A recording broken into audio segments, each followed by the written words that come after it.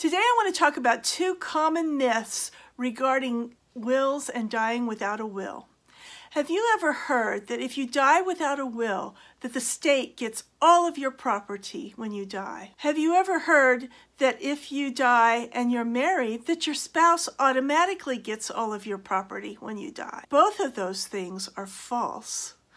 My name is Laura Hurd, and I have been helping families divide up property upon divorce or death and get through the probate process in the state of Texas since 1987. Many times I've heard, especially older people, say, if you die without a will, the state gets all your property.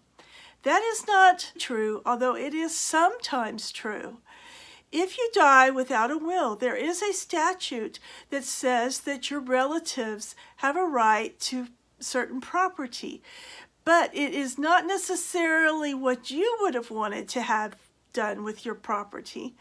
And if your relatives don't step up and put up the money and go to probate court and go through the hassle of proving who your relatives are, then that property will be abandoned and it will go to the state. On the other hand, if you have a blended family, you may have children outside the relationship with your spouse who are entitled to a large chunk of your property, even though you're totally estranged from them and haven't talked to them in decades. So the best thing to do is to have a will.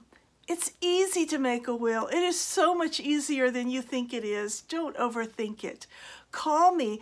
Let me ask you a few simple questions and we can get a will done for you so much easier than you think.